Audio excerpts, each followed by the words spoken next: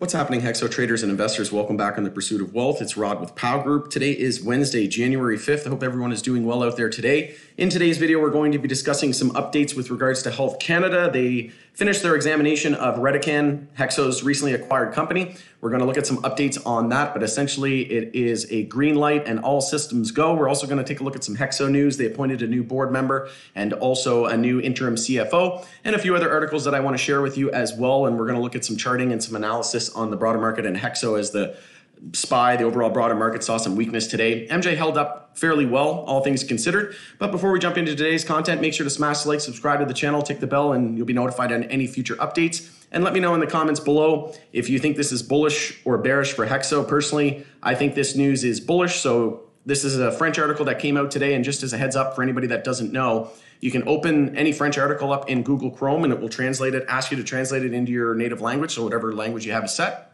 Or you can just add an extension to any browser, the Google Translate extension, which I've done here in the Brave browser. And you can see here, it just translated it into English for me. So I'll put the links in the description of this video for your reference, but we'll go over the Canadian version the English version, as I am English as my primary language.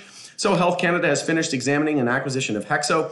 Under the magnifying glass of the authorities in Quebec, Ottawa, in the wake of the acquisition of the company, linked to an individual who would have links to the members of the Hells Angels. The cannabis producer HEXO is no longer the subject of checks from Health Canada responsible for licensing.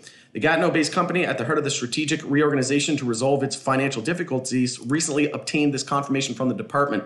The information was not released publicly, and for the moment, we consider that our review is finished, and we do not intend to ask you for any additional information. Read the letter from Health Canada. Moving on here, last November, Le Journal de Montréal revealed that Ontario producer Redecan, bought by HEXO last May for $925 million in cash and shares, counted the family of Ontario entrepreneur Josh Hill among its shareholders. So the Daily had published photos showing Mr. Hill with men identified by the report as members of the Hells Angels. Another photo showed Mr. Hill surrounded by Peter James, currently a director of HEXO, and William Montour, which also just got added, which we'll talk about here in just a second.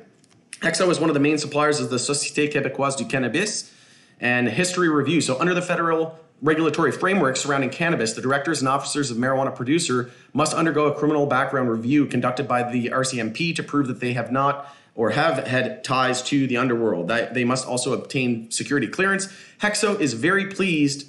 Let's go over this here. So HEXO is very pleased with the conclusion of Health Canada's audits, the company said in a statement on Tuesday. This is a testimony that shows that we operate of the highest standards of regulatory compliance. I've been saying this since the get-go, that I wasn't paying any attention to it. I said that this was BS and it was just FUD, and now we have the proof. So Mr. Hill was the head of the numbered companies that were among shareholders of Redecan prior to the acquisition of HEXO.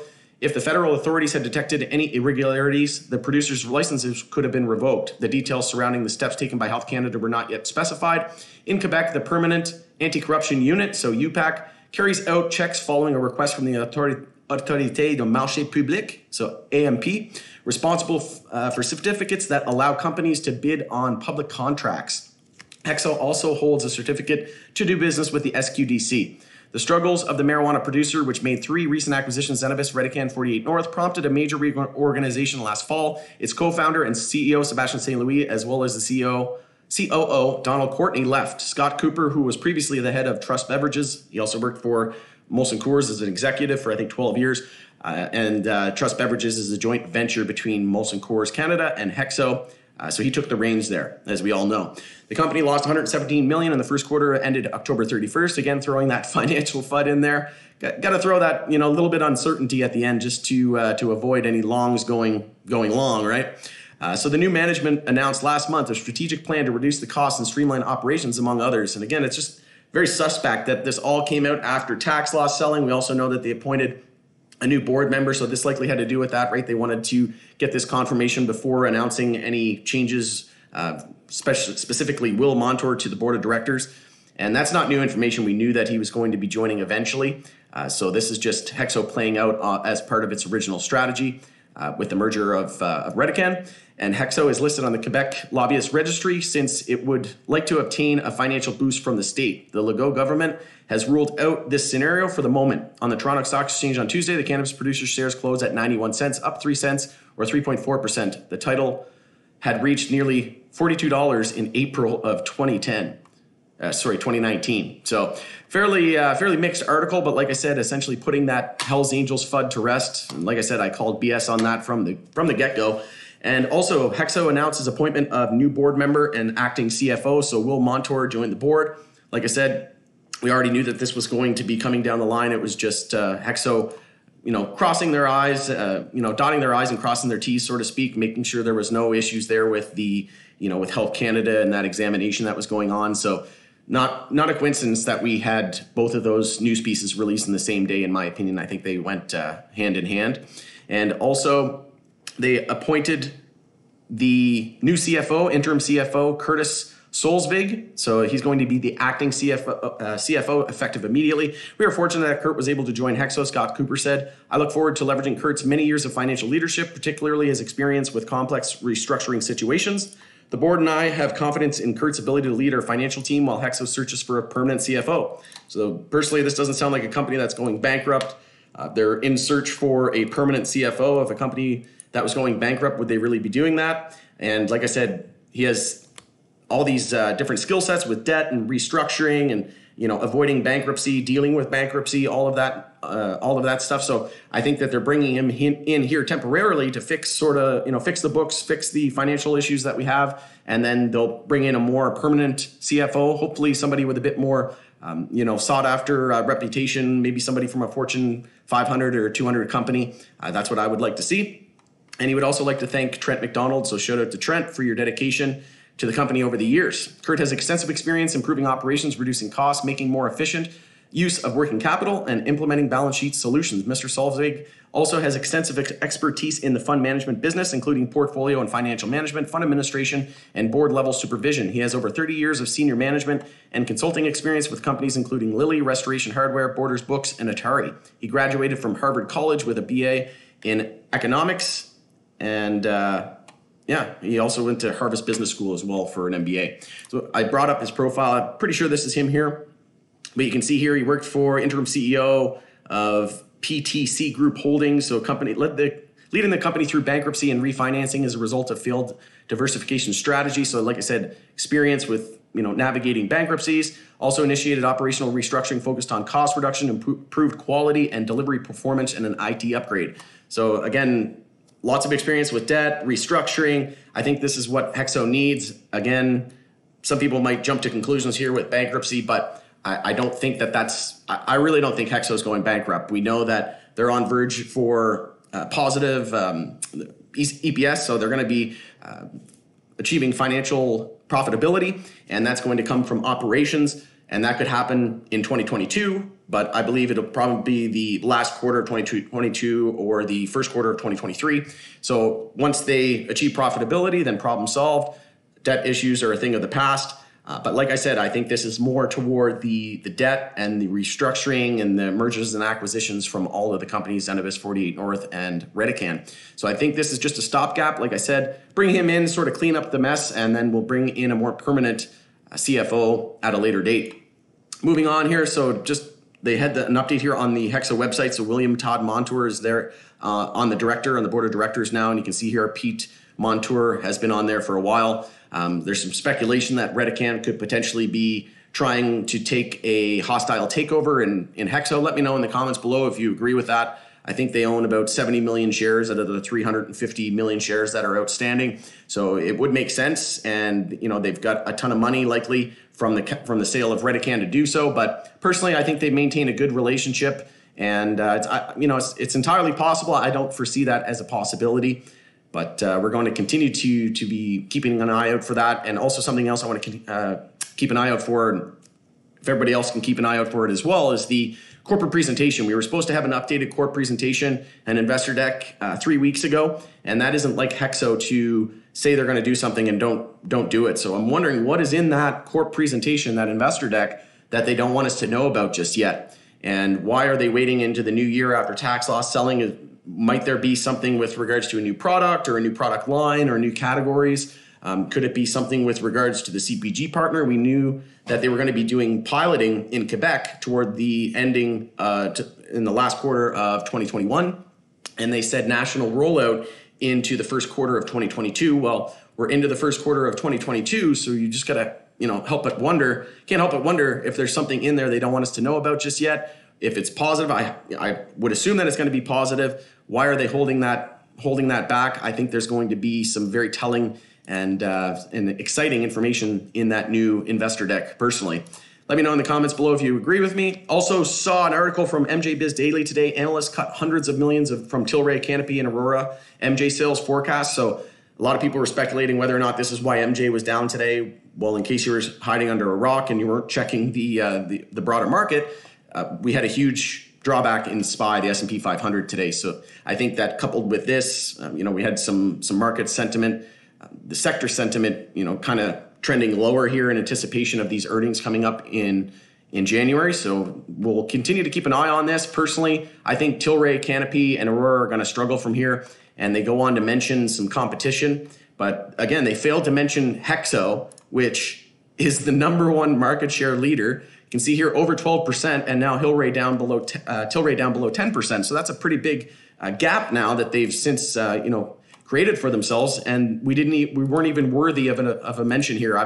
I've been bullish on Oxley and Organigram for a while now, and they mentioned them. But you can see here Oxley also shot up in the list as well, and they own 6%. But HEXO being #1, they didn't feel it was necessary to mention them. Obviously, they would have taken some of that market share away and some of those sales, right? So again, just seems like they're trying to hold HEXO back, and I'm not worried whatsoever.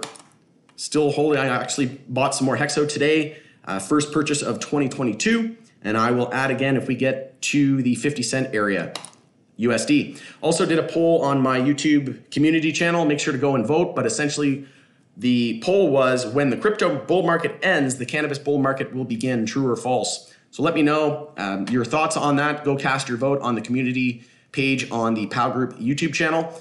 Personally, I think that there's just too much friction until it's widely accessible. I don't think that crypto is going to see the similar bull market at the same time, right? And the reason for that is because it takes too long to get funds in and out of crypto, and a lot of the same crypto traders trade MJ, and it's the more younger demographic, between 25 and 55 years old. And what I think is the reason for that is because the market makers are greedy, right? They want to get max hype and euphoria, and by doing the way they can do that is by having the opposite market cycle. So when cannabis is in a bull market, crypto's in a bear market, and vice versa. And again, until we can buy crypto in our regular stockbroker accounts, I don't think that this is going to change, because it takes too long to get in and out of positions, withdraw from the exchanges, get that into your bank account, and then put that money into your trading account, right? There's just too much friction there. So until we can buy crypto in the same, Thinkorswim or TD Ameritrade or RBC Direct Investing, until we can buy crypto in there,